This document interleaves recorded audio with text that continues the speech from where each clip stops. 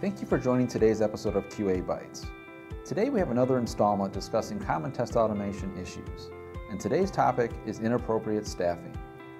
A common cause of failure for automation implementations is unrealistic expectations. Typically, a lot of those expectations revolve around resources required to implement and maintain automation.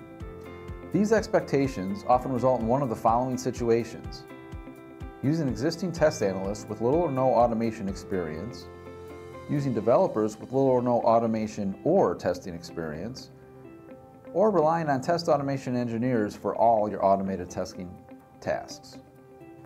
This isn't saying that automation makes your existing test analysts useless. In fact, if done right, you should be able to free up your existing test analysts to focus on higher value tasks.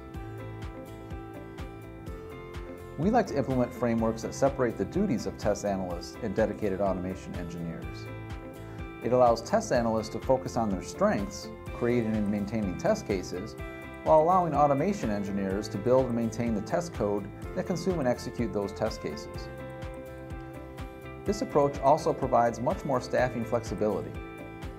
If you're eventually going to extend automation to multiple applications, projects, or even business units, this model allows a relatively small group of dedicated automation engineers to support a much larger set of testing efforts.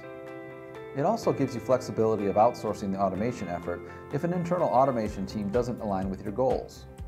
Thank you for joining today's episode of QA Bytes. If you have any questions, please don't hesitate to contact me via email or social media.